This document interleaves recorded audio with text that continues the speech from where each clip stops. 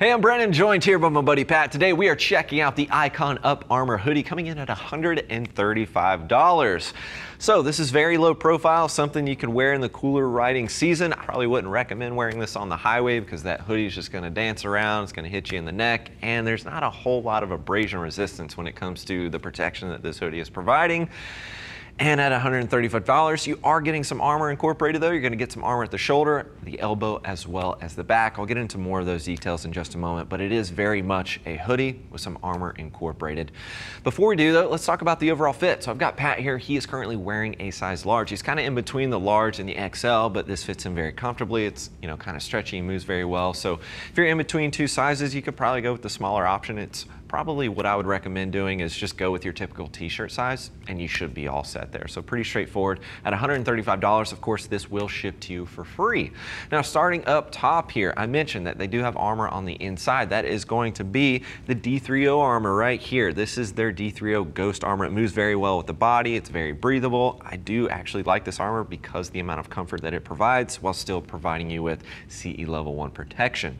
So you're getting that at the shoulder. You're also going to get that at the elbow. So underneath the shoulder and the elbow, you're also going to get some additional reinforcement there. There's 300 denier abrasion resistant material underneath there. It's in between the armor and the fleece exterior here as well. So a bit unique there. Then you do have this TPR Uparmor Icon logo right there on the left as well as the right. And again, that same deal right here at the elbow as well. You've got that armor underneath there and you've got a little bit of abrasion resistance. But that's pretty much it when it comes to the overall protection that this hoodie is going to provide you with, because otherwise it is very much a traditional hoodie with a zipper at the main front here. As an entry, you've got the hand warmer pockets right there in the center. Pat, go ahead and face the side. We'll get a quick look here at the side. Again, very straightforward. Don't really need any gussets or anything like that because it's a hoodie. It's, you know, very stretchy. It moves very well with the body.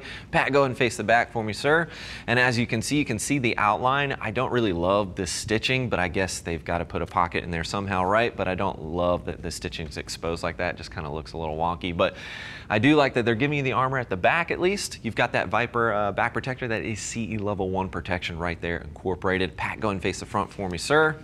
Take a quick look here on the inside, and as you can see, no stash pockets, no belt loops, no connection zippers, anything like that. Pat, you can go ahead and zip that up. It is very straightforward, very much a hoodie with a little bit of armor. Personally, I would love to see a little bit of Kevlar incorporated here. That would give you some additional abrasion resistance. We've seen that from other manufacturers, but if you're looking for the most simple item you can get, but a little touch of armor in there, well, this could be your ticket at $135. Of course, if you're looking for more details, click that info button. That'll take you over to the product page. And as always, if you have any additional questions, don't hesitate to reach out to our customer service team. They're all riders, more than happy to get you pointed in the right direction.